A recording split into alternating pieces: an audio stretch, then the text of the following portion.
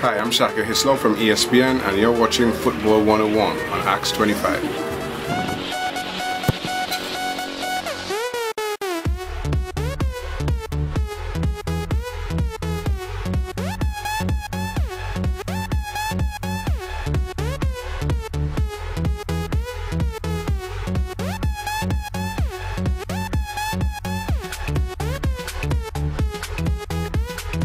Welcome Trinidad and Tobago to this week's episode of Football 101 right here on Axe Television Network, your local football talk show that highlights all the happenings of football around the world. I'm your host Joshua Matos, and alongside me is Central's FC sports analyst and the one and only Inter Milan fan in Trinidad and Tobago, Andre Circular. Yes, I'm the one and only fan, but eventually I'll get a second one, maybe Shaka and Joshua when we're done. Well, that'll be three. Maybe at the end of the show we'll see what goes on.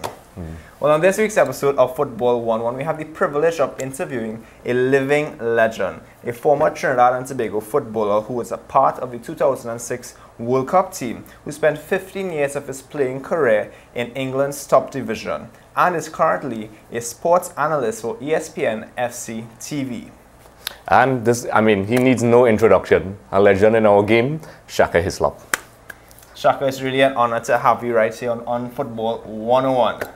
I must say. Thanks, guys. It's my pleasure. It really is. Yes, we had Shaka a while ago, probably about 2 years back, when the show now started off. We had a little interview with him at one of the local clothing stores, and it's really nice to have him back 2 years later, and he's still as humble as he was back then, willing to be on the show with us. Shaka, again, thank you for spending this time with us. You're welcome. All right, Shaka, so we're going to roll straight into the questions. As a youngster, was football the only sport that you really liked? Was it just football, or was it other sports?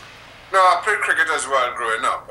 Of course, at the time, our calendar was split into two seasons, football season and cricket season. Growing up, you played both, which is what I did. I played my football anywhere I could. I played my cricket with Harvard Cricket Club, which my father was a member. But then, it came a point at about 15 or 16 where you had to, where I had to choose what to take seriously, and I was better at football. I preferred football. I still played cricket, but more from a class team at St. Mary's College than anything more than that. I think I played up to about under 16 for St. Mary's as well, but nothing more than that. And but football was still my focus. Oh, okay. Well, as a footballer in St. Mary's College, and then we know that you got a scholarship to go away to Howard University. So how was that transition from moving from a school footballer in the college leagues in Trinidad to going to America in a bigger league like that? It was what everybody did at the time. At the time, I graduated from CIC in '87 after doing my A levels. There was no pro league. There was no MLS. As a young player coming up through the game, you had a choice: either you stay in Trinidad and play club football, which is amateur pretty much throughout in Trinidad, or you pursue a university degree. I had decent, both O and A level passes, and that seemed the most logical path for me. The intention was always just to get a degree and find a job with that professional qualification, which is what I did. When I went up to the States in '87, I got injured in the pre-season, so I was what they call red-shirted. Okay. Kind of meaning they'd still pay my scholarship. I was on a half scholarship at the time, but I'd sit out the year because you're only allowed 4 years eligibility in the NCAAs. Okay. So I'd sit out my first year and then have another 4 years of university and of playing time with Howard, which is what I did. From that point, a lot of people don't know this. They don't know that the average fan doesn't know that in addition to your sporting career, you have a degree. Just to clarify, the degree is it in mechanical engineering, if I'm correct? Yeah, well, I now have a couple of degrees. I had a Bachelor of Science in Mechanical Engineering, which I graduated with in '92. I And a couple of years ago, I went back to school and completed an executive MBA also at Howard. Wow, very impressive. Okay. As my dad would say, when people have a bunch of degrees, he say you have more degrees than a thermometer, which I don't laugh at. But I have too many degrees. Yeah. So, but that is also very good. A lot of I'm in the sport field as well, and a lot of students don't know it's okay to pursue academics as well as sports once you balance your time. Yeah. So that's a good role model. And I mean, it's kind of how I was brought up in sport. Yeah. My dad was a very good cricketer and athlete himself. He eventually went on to become a lawyer, or graduated in law school in England, which is how come I managed to be born in England, because my father was completing his law degree in London at the time. Okay. And he always felt and always said to me, and I keep saying, I don't know if this is true, but it certainly worked for me. When things were going well on the field, things would go well in the classroom, and vice versa. So it was important to me that to have a balance of the two, because if my classes weren't going well, it would show itself on the football field. So I've always been quite careful in making sure that as much as I committed to football, I had to commit just as much and show as much dedication to my studies.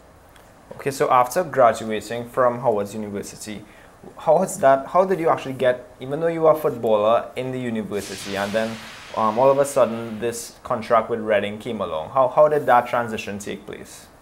Well, it was,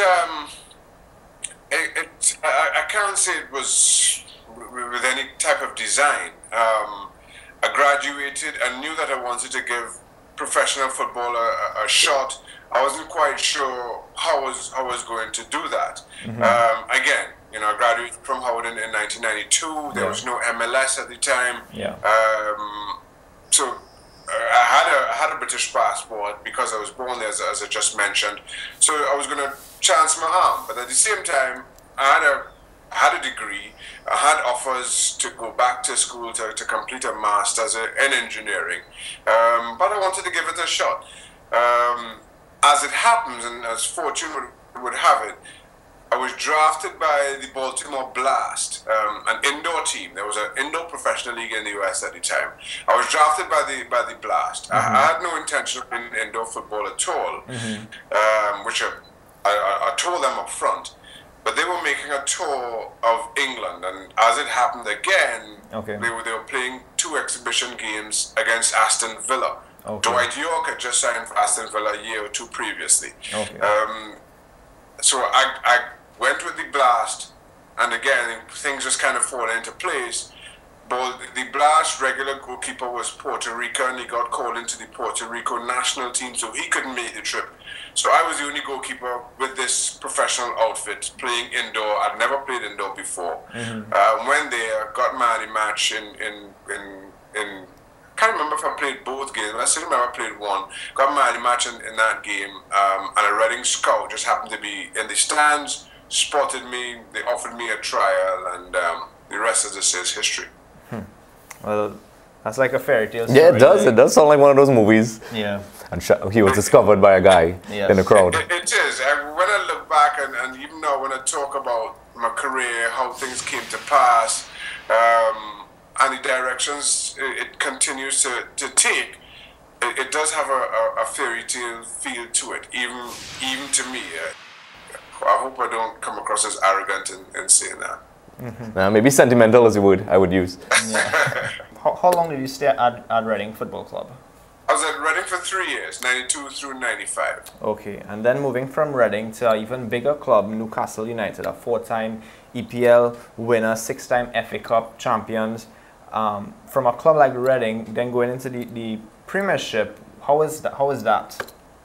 Well, that was a big jump. It threw up challenges to me that I've never experienced before and didn't expect. At Reading, you play football, you enjoy it, people kind of accept your mistakes and move on. I think one of the big lessons I learned in playing for Reading and under Mark McGee was, he wanted me to do certain things. For instance, he would say to me, come for every single cross. He's like, You'll get there 6 times, great. We'll clear 3 off the line, and then one will go in. So 1 out of 10 will go in, and you'll have to take the blame for it. On the other hand, if you don't come for those 10 crosses, they'll probably end up scoring 4.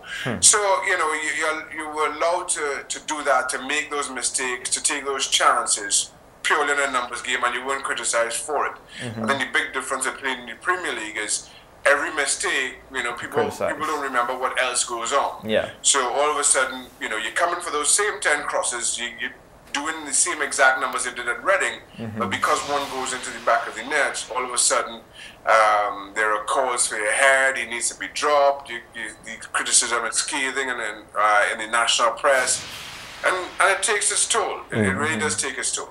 Yeah. So mentally, as you said that, it takes its toll. Mentally transitioning from, you know, a guy from Trinidad goes to the US, and all of a sudden, you know, in front of the Newcastle crowd, you know, as you said, you know, any mistake is, you know, you're torn apart, basically, you know. What was it like? Was it easy for you to transition? Or, you know, some people, from what I heard, don't have it that, you know, they don't do it as well as what you did. But we are fans from the outside looking in. So what was it like for you? It was tough. I have to admit, there were their challenges. I mean, no different in Reading. My first year at Reading Football Club, I maintained this. I signed a 2-year deal when I first went to Reading. Had I not signed 2 years, if I'd only signed for 1, I would have packed in at the end of the first year. It was tough. It really was. But I wanted to honor my contract. I had 2 years. I had to see it out. I spoke long and hard with my father about it. I remember at the end of my first year, it was in the summer of '93. We went to Toko. My dad and I. He was a magistrate serving up in Toko.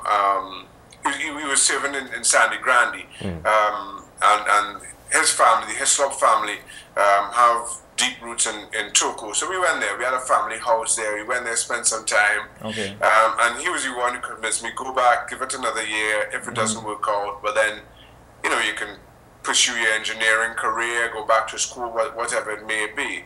Again, at the end of, to start that second year at Reading, which I was kind of thinking, look, just get through this and you know, figure out what life has for you after that. Reading sold their goalkeeper. I was promoted to be the number 1. They simply had no money to buy anybody else. So I was thrown in at the deep end, and things worked out. For a long story short, similar at Newcastle, I had challenges. that really made me consider whether it was worth enduring. I remember probably at the toughest point in my Newcastle career, my wife had our first daughter, born in '96, and she fell ill. It wasn't serious, but it was enough to have her in hospital. Okay. And all of a sudden, you know, this came at a point where I really was questioning whether I wanted to continue playing football for a living, whether I wanted to continue putting myself out there as I had been, whether I could endure the abuse that was coming. And as I say, all of a sudden, having to go to training in the morning and then go straight from training to the hospital, spend the rest of the day there, it put things in perspective. And all of a sudden, you know, the trials, the tribulations didn't matter. What people had to say didn't matter. And I think that was, again, that was another crucial turning point in my career, in my own evolution as a football player. Yeah. Well, to fast forward a little bit, you moved from Newcastle, went across to West Ham, then went to Portsmouth, then came back to West Ham. Throughout that whole, you could say, journey throughout in England and those English teams, which team that you played for, you know, has that special place in your heart? Well, it's West Ham. I went from Newcastle to West Ham in '98, and then went from West Ham to Portsmouth in 2002. Okay. And then 3 years at Portsmouth, back to Newcastle 2005 to 2006, which of course culminated in the World Cup. Yeah. And then on to MLS. So I spent 5 years in total at West Ham. I played my best football at West Ham, no question. It was the most I enjoyed my football under Harry Redknapp at West Ham, and I consider myself a West Ham fan. I'm very partial to the clubs that I played for, and you can tell in my analysis with ESPN. But West Ham has the most dear part in my heart. Right. Interestingly enough, I mean, it's strange for usually Trinidadians like the big teams. Yeah. But as if you track back this show a couple of weeks, one of my soft spots when I was younger was West Ham. I had no reason to like them. I actually just liked the uniform color and the canio. Right. And I was like, wow. And then, well, I was young and you were there at the time. Everybody was supporting Manchester United, but I was a Hammers fan, and people were like, "What is that uniform you have on?" I was like, "That's West Ham." Yeah. But it's interesting. I think it might have been last year. I was on a flight, and somebody come and asked me, a guy recognized me and came to talk to me, and asked me who I support. So I told him West Ham, and he started to laugh. And it's only when he looked at me and he realized, well, I wasn't laughing. This man's serious, that he kind of, his whole demeanor changed. It's like, the attitude really is, who supports West Ham? Yeah. That type of thing. But that's my club. I know exactly how you feel. Maybe the only person who does here. But interestingly enough, you brought up Harry Redknapp. It's funny enough that it leads into our next question. I mean, you were coached, as Joshua said, you played for many teams. Who would you say was your most, influential coach? I mean, not necessarily be England, but, overall. The most influential coach in my life was my St. Mary's College coach, Hayden Martin, who also taught at the school. I felt he had a big impact on me. I enjoyed my football at high school, playing colleges league as it was back then, secondary school football league as it's now known. That's the most I enjoyed football in my entire life, no question. I enjoyed it, and probably why I stuck with it for as long as I did it. And Hayden Martin played a big part in that. Okay. As did Bertil Sinclair, my first youth national team coach, who remains to this day a huge impact, or a hugely influential man in my life.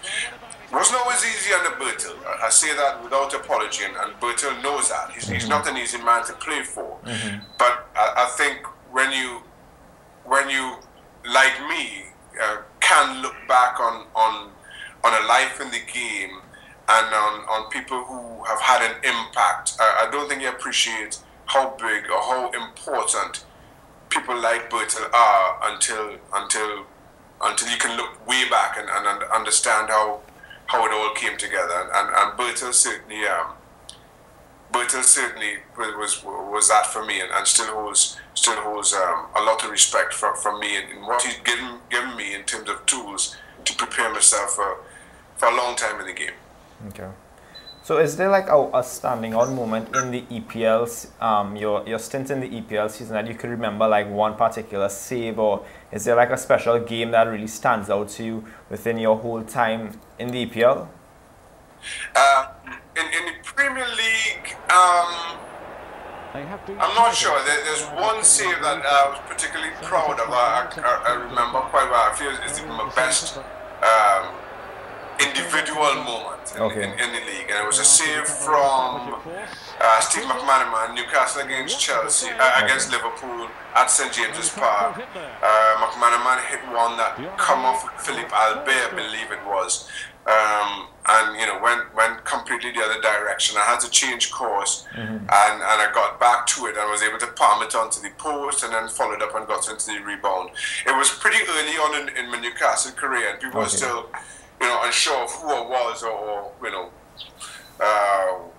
what I could bring to this Newcastle team, and I felt that kind of that save stood out and kind of made people sit up and take notice. So talking about just individual games or instances, certainly in my Premier League career, that above all. Okay. Well, there you heard it from Shaka Hislop. We're going to take a short break and we'll be right back. And for the second part of the interview, we're going to dive into some more local football, how his experiences in the 2006 World Cup and also where Shaka is right now. So this is Football 101, bringing the field to your home, and we'll be right back after these messages.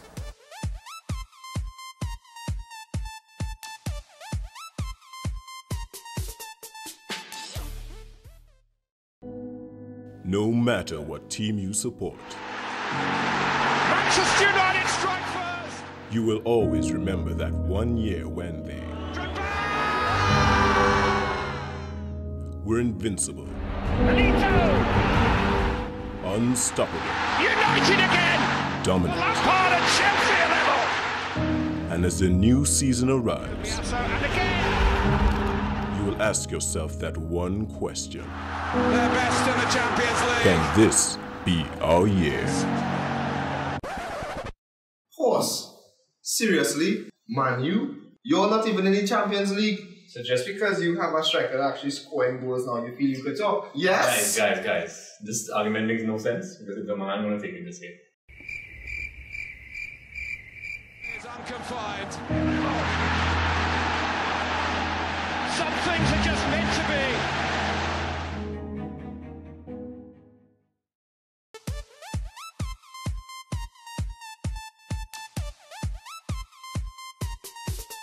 Okay, welcome back to Football 101, and yes, the interview is going to continue with the one and only Shaka Hislop. So, Shaka, you retired from international football in 2004, and then you got a call in 2006, I believe, about returning to the national team. What really made you say yes to coming back to Trinidad to play for us and also try to get us into the World Cup, which we actually didn't get into?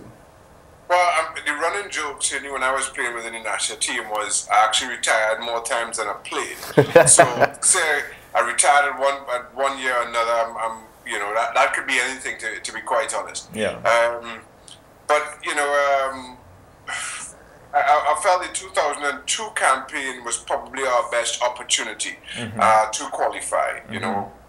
2002, I would have been, or during the qualifying campaign, I'd have been in my early 30s. Yeah. Dwight was a couple of years younger. Russell Latham's about the same age.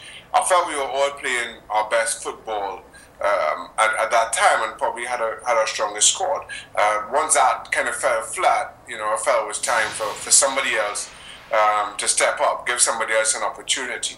But then I got a call from Bertha Sinclair, who had mentioned before, and recently passed Richard Braffett, who was the national team manager, and a huge influence in my life, certainly in terms of a mentor, in terms of being a mentor to me.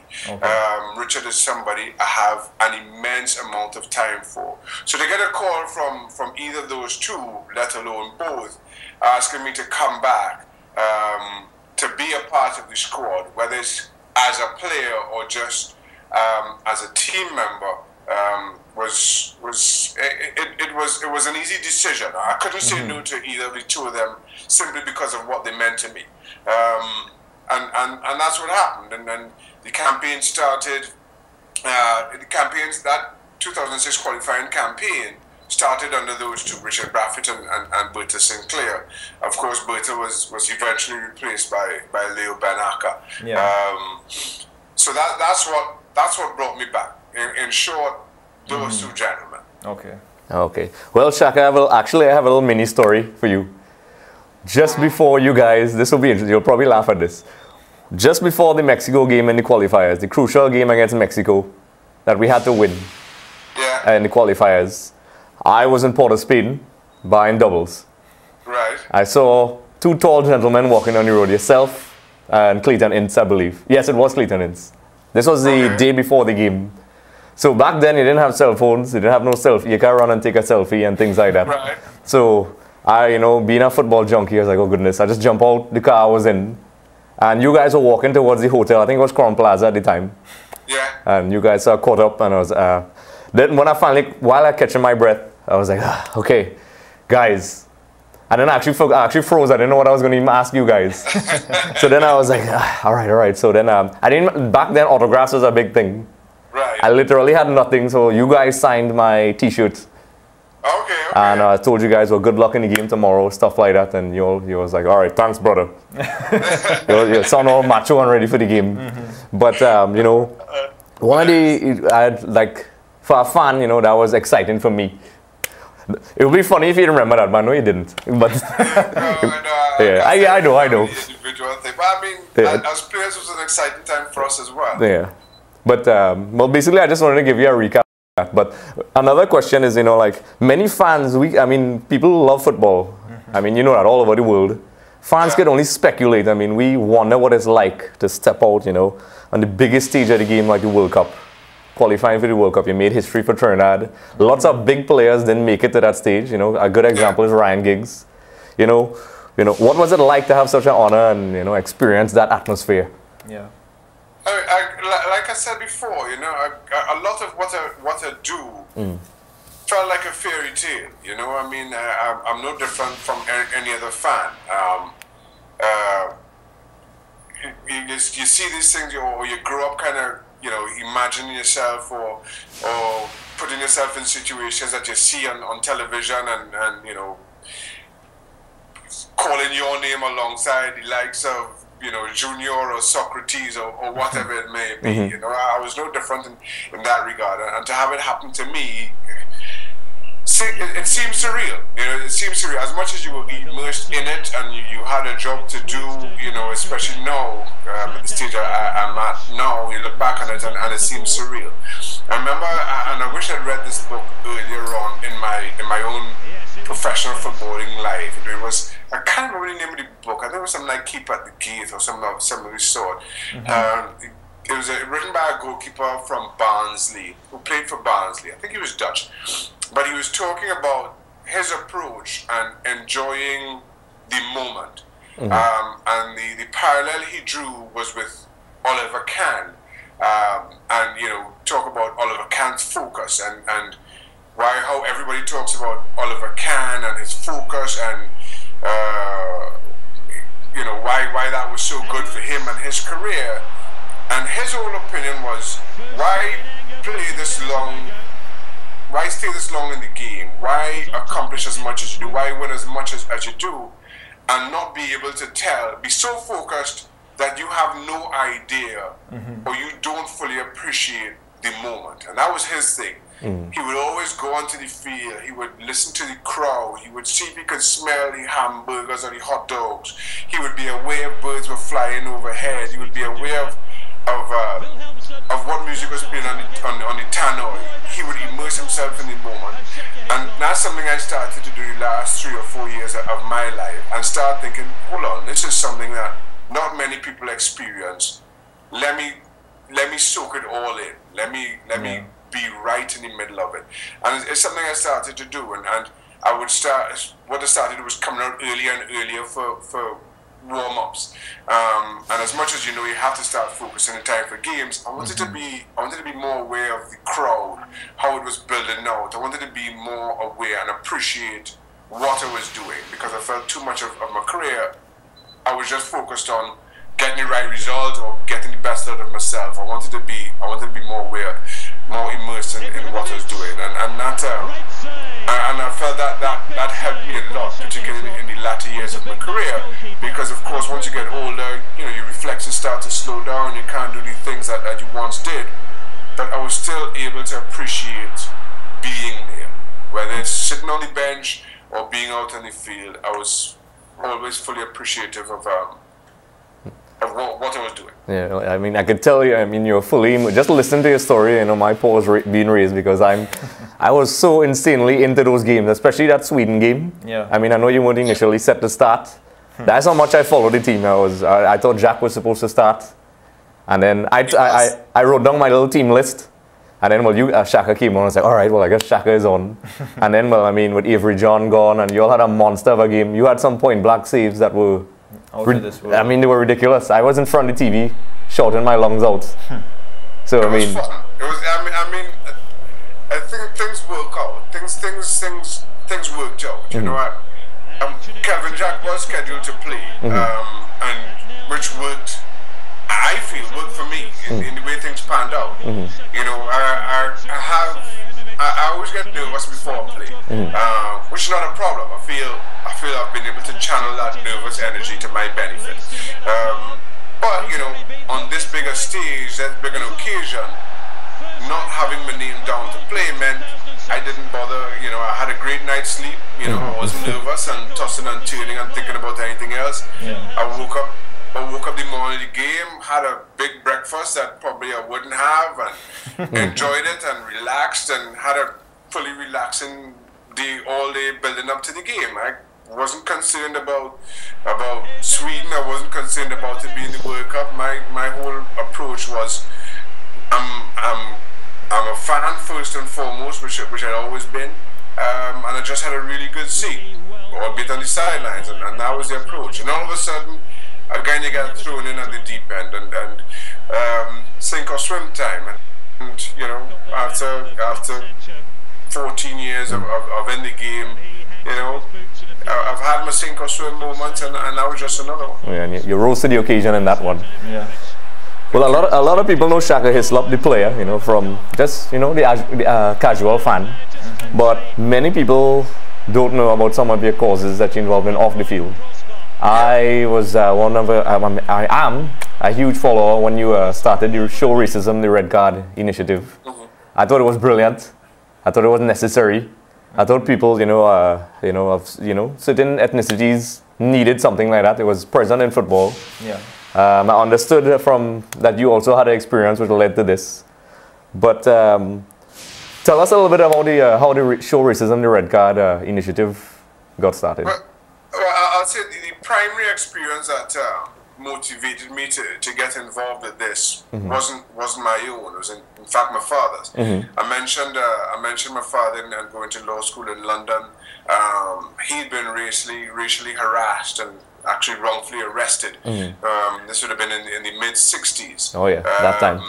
And from it, him and his lifelong friend Desmond Allam, who was already in law school, they sued the Metropolitan Police. He took the money and went to Trinidad for a 6-week holiday, which is where he met and proposed to my mother in 6 weeks, and then enrolled in law school himself. So that kind of was the primary motivator to what I was doing.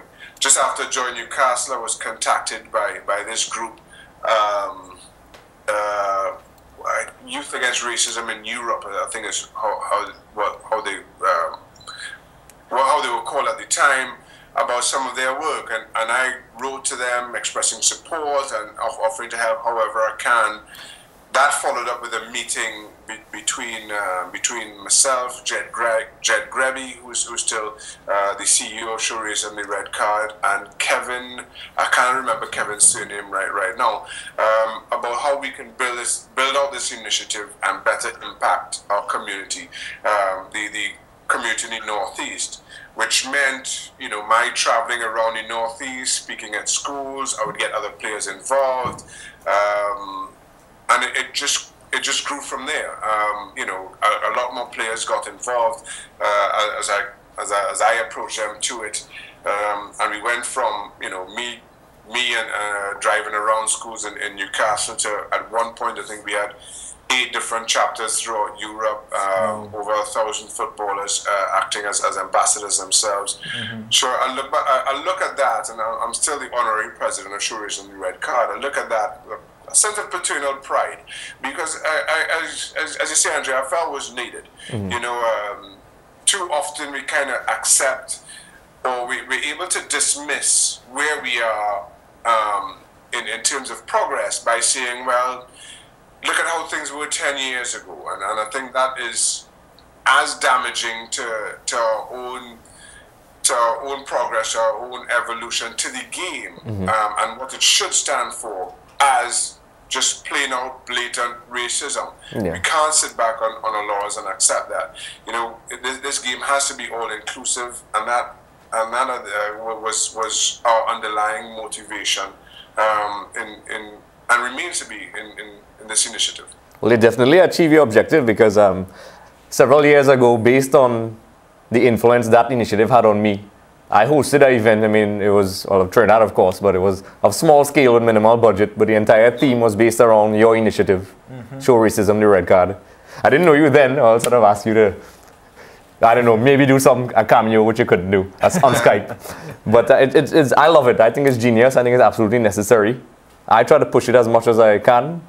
I think I ordered a couple of the t-shirts. I walk around with my Show Racism, the Red Guard t-shirts. That's great. And thank you very much. Yes. That's fantastic. Yeah, I hope it catches on because I love it. And I encourage my footballers to look up on it as well. So in addition to the player, the socially aware Shaka, now you have become, the analyst at ESPN. So how did that transition take place? Well, this is a strange one. I finished my career at FC Dallas. I retired before the end of the season in 2007. I think it would have been in September I retired. I probably would have retired at the end of the season anyway. But I had a back injury that I just couldn't shake, so I decided to call it quits before the end of the season. I allowed Dallas to bring somebody else in, etc., etc. But retiring early had its benefits because it was covered. It got mentioned in the press as opposed to if it was done in the off season. I think it would largely gone unnoticed. The main producer, the coordinator producer at Press Pass, as it was in the time, a guy called Steve Polisi, he'd been aware of me throughout my career, knew what I did professionally. He'd seen me do a number of interviews and was always impressed with the way I handle myself and I can express an opinion. And he got my contact details, gave me a call, asked me to come up and do a couple of shows with them. I mean, I just retired. I had nothing else to do. My wife, who's also from Trinidad, my wife and I were planning or getting ready to move back to Trinidad, probably over the Christmas or early in the new year. And then so I went up, was like, okay, fine, I'll come up, we do a couple of shows, which is exactly what I did, and they followed up about a week or two later and said they were really happy with how things went, how I handled myself on camera, with my relationship with the other guys who were on set. At the time, it was Tommy Smith, Janusz Mihalik, and Derek Ray, and offered me a permanent position from there. I'd never planned to do television. I'd never planned to be an analyst. I'd never done any courses towards it. It's not something I'd ever given any thought to, but again, you're given an opportunity and it's sink or swim time. It's what I'd done continually for 15 years previous, and it worked out. Yeah, well, you work with a great group of guys. I mean, this show actually evolved out of watching Press Pass back in the day with you and with Tommy Smith and all the guys, and now you have a new group of people with Alejandro Moreno, Craig Burley. What's it like working with these guys? I mean, you all seem to know everything and anything about each player, and it's really insightful. So what's it like, how the show has evolved to where it is right now? Well, the show evolved. I mean, when I first joined back in 2008, the show we were going 2 days a week. The show now, as I said, it was Press Pass back then. The show ESPNFC is now 6 days a week, and as you rightly point out, some of the talent, some of the on-air talent has changed, but largely it's pretty much the same thing. We do what we do. You follow the game as much as you can. There's also a sense of sharing within the group. I mean, we can't all sit and watch every single game, to have an opinion on every single game. So we try to split up responsibilities, we share notes, etc. So you know what games, or you have a good feeling for what happened, or who was good or who was bad, and we have a lot of discussions off air about those things. Sometimes not too in depth, because you like to have a more realistic and honest opinion and reaction on air. Yeah. So we discuss things, but just generally, and we more get into depth when we go on air. Yeah. So aside from that, it's there's no real change, and as much as I say the talent has changed. I feel what drives the show and that particular the people behind the scenes haven't, and that is as big as a reason as why the transition has been as seamless as it has. But one thing I really have to ask though, considering Craig Burley, is his tattoo of Fernando Torres real or is it a fake tattoo? I'm not at liberty to reveal. We was going to throw that curveball at you and see what you would say. A very diplomatic answer. Yes, very diplomatic. Well, basically, I mean, just, following up on what Joshua said, I mean, we know you have a nice chemistry with all the hosts, but people seem to talk about a lot between you and Tommy. If for some reason, this is just a hypothetical question we came up with, some reason you couldn't make it today, if you had to choose one guy to represent you, who would it be? Oh, goodness. I'm not sure I'll choose either, actually. It'd probably just be a blank screen behind me at this point. Tommy Smith is hurt right now. I think the reason why Tommy and I, and similarly Craig and I, work so well on TV is because we are polar opposites. Yeah. Particularly Tommy, who is a fan, through and through. He's a fan, and his opinions, originate from him just being passionate about what he sees and understanding what he sees. Craig, on the other hand, was a player, as you know, but he has a different opinion to me, a totally different outlook to me as to a lot of aspects of the game. But again, our opposing views is probably why our relationships work as well on air. Okay, well, that perfect example of that is when you all go at each other with the power rankings. I see they give you a hard time for that. They always give me a hard time about my power rankings. Yeah. Moreno and those guys, I see everyone, they question you. Shaka, what is this? I would do a Tommy Smith voice, but I'm not going to do it. It's a terrible impersonation of Tommy. I don't want him coming down here and, taking me out. But, you've come a long way, from a student who played football in Trinidad, the usual guy, that's like anybody else, to a professional player.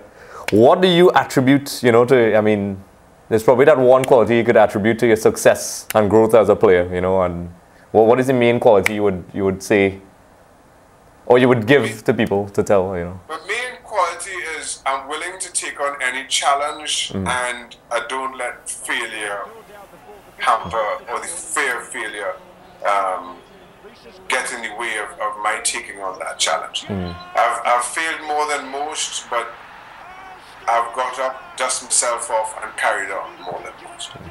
Yeah, I believe you can't taste success unless you really had a couple of failures. It doesn't have the same impact. Absolutely.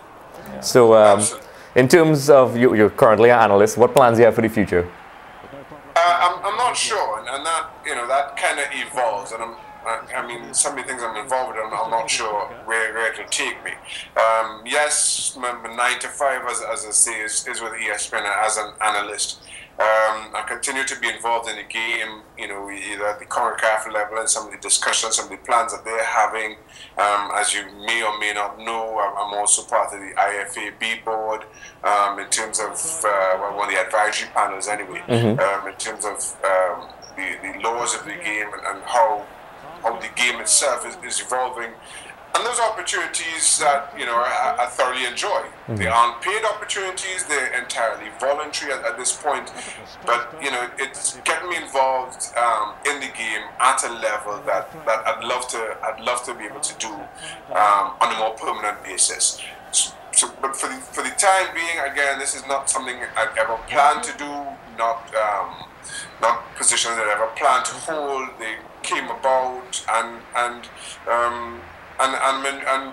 I'm enjoying the opportunity to have an impact in the game in this capacity. But before we let Shaka go, he's a busy man. We just have one more question we could probably ask him. If there was one thing that you could have done differently in your entire career, what would that be? Wow. Work for Football 101. Yeah, other than work for football. Yeah, that's a good question. I'm really not sure. There's a lot of things that I guess I could and maybe should have done differently. But, you know, at the end of the day, I look back on a 15-year career. Yeah. 10 of those 15 years I spent in the Premier League. I represented Trinidad and Tobago at the World Cup. There's not a whole lot else I could have asked out of my career when I first started. I know that for anything worthwhile, it would never be smooth sailing. So you take it for what it is. I'm very happy with what I've accomplished. Yes, I've made mistakes along the way, but that's part of the landscape. I'm not changing anything. Okay, great. Well, for the last question, actually, we sent out that we knew Shaka was going to be on Football 101. So we sent it out to the viewers, and the viewers sent back some questions. So we have one question that we just want to ask. It's from Sharad Mohammed. And he asks, Italian football has been in serious decline since 2012. What has attributed to this great league decline? Well, a number of things. I think the game, as a spectator sport, has evolved. Yeah. The beauty of Italian football is in the tactical nuances of different teams. And largely, you know, you are all of a sudden talking mass consumption of football on television, and not everybody appreciates, you know, a tactical 1-0. You know, I think the beauty of English football is that it's all, you know, it's all pace, it's all excitement, it's all drama. Which is what attracts the large audiences, and I know for a fact. For instance, I've spent a lot of time discussing the English Premier League with people who run the English Premier League. They monitor things like fouls and cards and how much time the ball stays in play and how that translates to goals and spectator numbers. So they have this down to a science, which is why I think the English Premier League stands above and beyond everybody else. I mean, there are other contributing factors to the decline of Italian football. I think only Juventus own their own stadium out and out, and that's only been over the last 3 or 4 years. So the revenues you get from your own stadium or controlling the cameras or whatever it may be is also hampering to everybody else in Italian football. And that has also had played a part in this decline. Okay. Well, Shaka, we just want to thank you for spending this time with us. I know you're a busy man, and we really appreciate you giving Football 101 the time. But this was supposed to be a half an hour interview. It's going into an hour, but we really do thank you for it. One last question. I believe I asked you this question when we met in the fan club 2 years ago. I want to see if it changed from the answer I got back then. Out of all the teams that you've played for, I know if I ask you what team you support, I know you're going to say either West Ham, Portsmouth or Reading. But other than the teams you've played for, what teams do you really, that you could say that you really like their style and that you would support them if you didn't play for those other teams in the EPL? A team that I didn't play for and I like their style? That's an easy answer. And I hope it's the same answer I gave you a few years ago. Arsenal. I like what Arsene Wenger does with Arsenal Football Club. You know, their successes or the club isn't based around irresponsible spending. They have to, as much as they say, they have money to spend. Arsene Wenger believes in a certain approach, and that is growing Arsenal Football Club as a standalone business. I don't mean this as any disrespect to any other clubs or their approaches or how they're financed or their ownership. But a lot of clubs are heavily in debt to their current owners. And my question is, when those current owners become bored with the football club, what next? Where do they go next? Whereas Arsenal, they grow themselves as a business, as a profitable business. I feel that's the best long-term approach for a football club. Otherwise, you're just mortgaging your futures. That combined with their style of play makes me a huge Arsenal and Arsene Wenger fan in that regard. Okay. Well, actually, the last 2 years you actually said Barcelona was the one team that you support. But I think back then that was when even that Barcelona was still playing good football. That was when they were at their peak, with the Champions League and everything. They were. I'm a big fan of Barcelona. A couple of things have changed for Barcelona with me. Yeah. Came as a club bigger than a club, which they have in their stands, and was the underlying driving principle for Barcelona Football Club has changed. Yeah. They never had shirt sponsorship. Yeah. That is very true. They went from Qatar Foundation to, which was supposed to be a charitable event, to Qatar Airways, I believe it is now. And I think that kind of took away from the meaning of more than a club for Barcelona for me. But still, I do admire what Barca are doing. I do admire the players that they have. That hasn't changed a whole lot. Okay. I know you really wanted to say Central FC, but that's okay. That's okay. That's all right. I understand Joshua put you on the... I'm not needing my colors to any mass and interact. I'm a Central FC fan, or primarily through Brent Sancho, but also have a very good relationship with David John Williams and W Connection. I like what he's doing with that club down there. So I can't say that I'm a fan of one more than the other, certainly in respect to those two. Once again, very diplomatic answer. I like it. Shaka, congratulations on your. I mean, you mentioned it. We were going to ask you a question, but you popped up. You touched on it already with the. If I'm pronouncing it properly, is it IFAB or IFAB panel? The FIFA. Yeah, IFAB. Yeah. Okay. I mean, I was going to tell you congratulations, but you brought it up. So congrats to that. Congrats on representing the country at such a prestigious football career, and also a very respectable field as an analyst. Yep.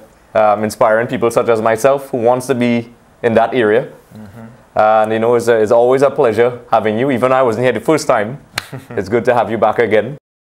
And thanks for taking time out of your busy schedule to answer our questions. And we hope to see you again. I'm sure you will. Thank you very much. All right, well, this is Football 101. I'm your host, Joshua Matos. This is Andre Soklal. And this is Football 101. Bringing the field to your home.